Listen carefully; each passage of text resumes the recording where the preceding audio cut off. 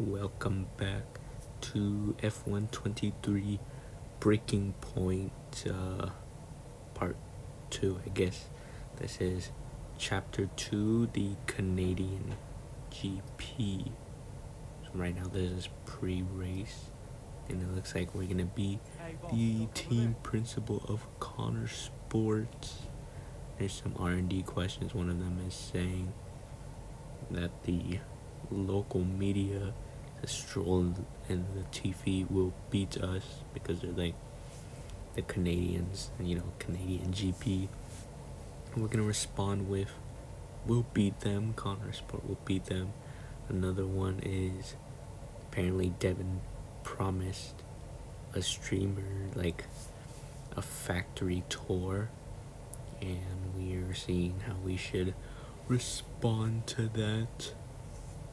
And we are gonna pick, let's see, which one do we pick? We will pick, we're still deciding, we will pick neutral, which the tour will go on, but Devin will be the one to lead the tour for the streamers, I guess. And we have an incoming call from Devin now. Last minute strategy changes you sent over. Okay. Yeah, I just want to make it clear, whatever happens out there today, I get pit priority, yeah? Well, we'll see how the race develops. If you need priority, you'll get it. But I can't go into the race with that on the table. Look. We all know Jackson's not pulling his weight. Now, if you want the points, I need to make sure he's not going to get in my way. Do you get me? Devin, we've talked about this. Give Aiden some space. It's not about you getting in the way of each other. It's about everyone pulling together, racing as a team. Of course, yeah. So, pit priority, yeah? All right, ciao.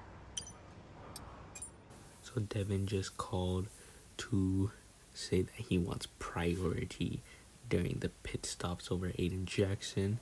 But a team is a team, and that is not how teams go. You can't just call for priority. And now we're just reading emails Mark sent us and some couple other people. But we are now going into the race, Mid-Canadian GP. Into turn 2 we go now. Butler comes out of the pit lane. Jackson is right now with him. This is dicey, Ant. Neither one of these two wants to give way. This would have been a lot cleaner if Jackson had just let him go. He's just not giving him an inch. They continue onwards, still wheel to wheel, almost touching there as well, as we head down the straight towards the next chicane. Nothing to separate either car, and through the chicane we go. And now Jackson sends them both off the track, and Butler over a curb. That looked nasty. And I do believe that one of their cars is damaged here, Crofty. I think it's Butler. Damage, Ant, but also they've lost places too. Unbelievable and totally unnecessary as well. Well, one damaged car, places now to make up. What a complete mess that was.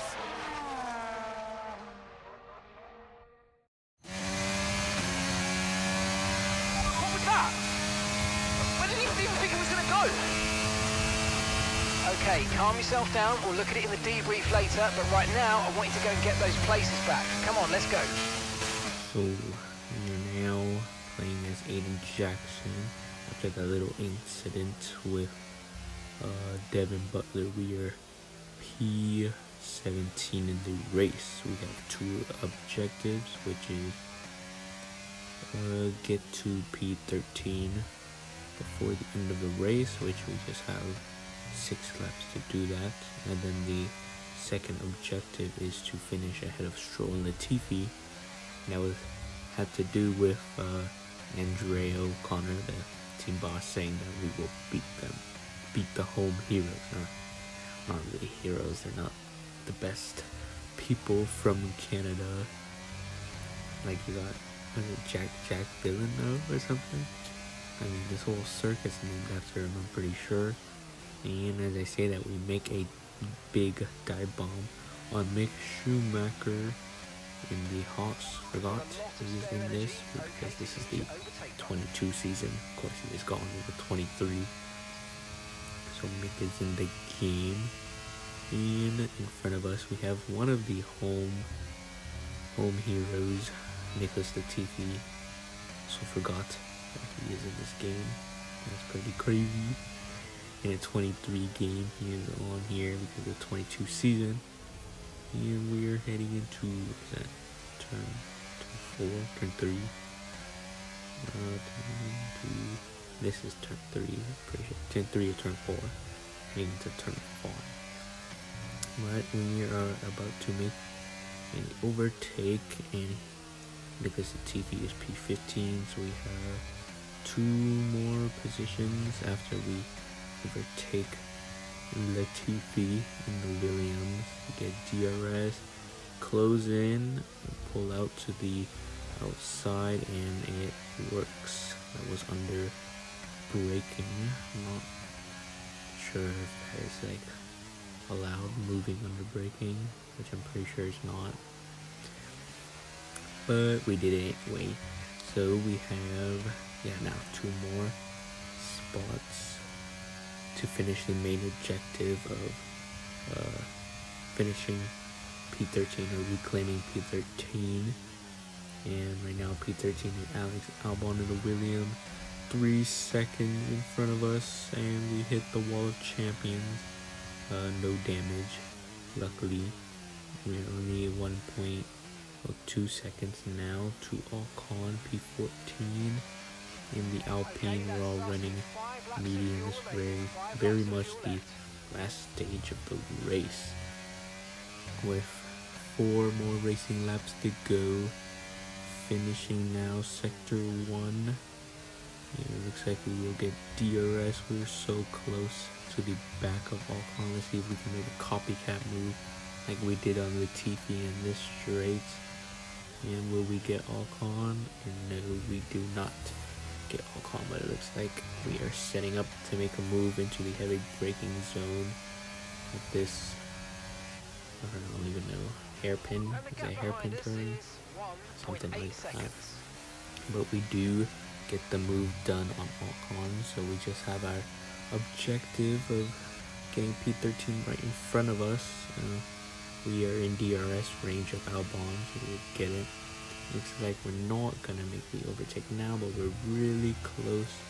Get that second little DRS straight on the main start finish line, and we make a dive bomb into turn 1, leading into turn 2.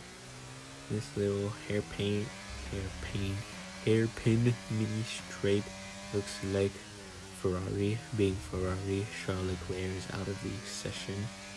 No, he's not. He's gonna DNF out of this race. It looks like he's right in front of us because this is yellow flags. He's right at the end of sector 1. So we did finish the main objective. Now we just have the bonus objective of finishing in front of Stroll. He is P9, right in front of Zhou. First, before we even want to do that, we need to overtake Norris right in front of us. It looks like we will get him on the straight. We are pretty close. And this lap, we have a green sector 2, so pretty good. Looks like Norris is pulling away. And we didn't even get DRS, but going into that chicane, we overtake Norris, and now we just have Zhou 0.7 seconds in front of him. We didn't get DRS on the start finish line straight either, which is weird. We are 1 second within Zhou or whatever, but heading into turn 4, we brake. Turn 4, turn 5, something like that. We dive bomb on Zhou, and we got him. So now heading into the last 2 laps of the race, and we do a little drift right there or something. It was a little oversteer, but we have Stroll right in front of us, and he's in P9. He's running hard. Everyone around him is running medium. So his tires should be slower, or my tires could be slower because I don't know, the medium's more wear. He has less wear, or mediums are just downright fast and hard, so I might just be faster. It looks like that is the case because I just caught up. I'm in 1.7 seconds to him now, when I was like 2.5 at the beginning of this lap, heading into lap 17, and then we're 1.4 seconds now. We're just catching him slowly but surely, and we're pulling away from the people behind Joe Norris and Alfa Romeo P8 Bottas. Pretty good. I mean, we're doing pretty good because it's supposed to be the first season Connor Sport, so just beating the points pretty good. If we even overtake Stroll P9, that's more points than just 1 point P10. Let's see if we get him. And we don't get him in that straight. Will we get him into the braking zone like we did with... Who did we do that with? I forgot. I forgot already, but heading into the hairpin, we definitely get more grip than him. Into straight. I think there was a little oversteer. I had a counter steer. Yeah, had DRS, gone to a slipstream, and just smooth sailing by him. Going into the chicane, hopefully not hitting the wall of champions, which we don't.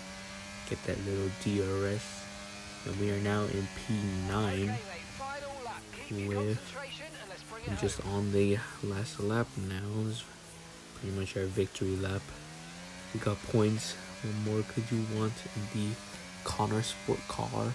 Well, I'm surprised Bottas, Alfa Romeo, P7. Maybe that was just the pace. Yeah, I mean, in the 22 season, the Alpha was pretty fast in the beginning, so I guess this makes sense. I just had another oversteer moment right there, or not enough grip. Same with Tsunoda, AlphaTauri in the P8. I mean, I'm just so used to the 23 standings and like how slow the cars are. Maybe AlphaTauri was pretty good in 22. I don't remember for sure. But heading on to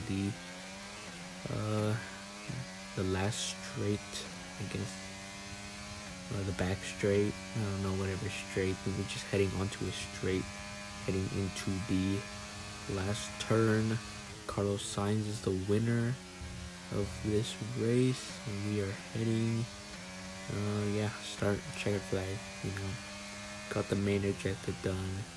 Got the bonus objective done. And that's the end of the race. We'll see you We got 9th place in the Connor Sport. We got Chaos in Canada, whatever, red, and post race, they're gonna be in trouble, I'm sure, having a crash like that. Yeah, it's on the news already. Calamity at Connor Sport, and now we have a call incoming from Andrea O'Connor. 30 minutes. Okay, thanks for letting me know. Listen, while I've got you on, what happened out there today? It wasn't my fault. Devon thinks he's the only one driving. I don't want to dwell on it too much at the meeting, but this is not how you run a team. You know this. Of course. It's just... No, I don't want to hear it. We have enough problems as it is. Whatever has gone on between you two in the past, I need you to put it to bed. Sure. I don't want to have to talk to you like this, Aiden, and I'll be saying the same to Devon. Come on now. Sure. Okay, so just finished with the phone call with Andrea. Sounds like he wasn't happy. And social media is also saying basically the same thing. Was it Aiden's fault? Was it Devon's fault? We won't know. I mean, we do know. I kind of say it's kind of Aiden. But yeah, it looks like Brian Doyle sent us an email. If you remember him, he's from the first Breaking Point. And there's Andrea saying there's a meeting and then an interview tomorrow. So join us for the next chapter. Thank you for watching. Like and subscribe.